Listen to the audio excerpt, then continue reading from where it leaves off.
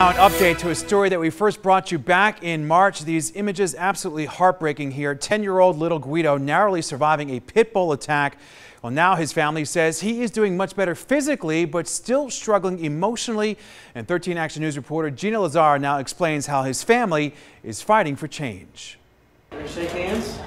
Lean in. Guido Montilla Jr., better known as Little Guido, became an honorary Vegas Golden Knight this week. I get to keep a hockey stick, a jersey, a cloth, and then a poster. We like to thank the Vegas Knights because they really did a great job by donating their time to bring smiles to these kids' faces. The amazing opportunity made possible because 4 months ago, little Guido fought hard to survive. At least he's smiling again. He's doing his Legos.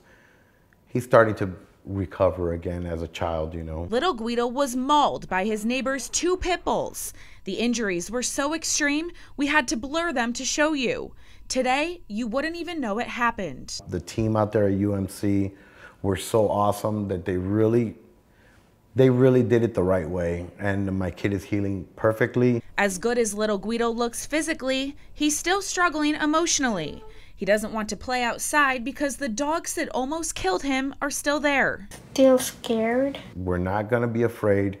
We're going to continue our game, and we have nothing to fear as long as we're together. Guido won't give up until he sees a change in our laws. If they're going to train their dogs to be this aggressive, they should be held accountable, not just a slap on the wrist. Banning the breed is not what he's looking for. He just wants there to be some accountability. Gina Lazara, 13 Action News.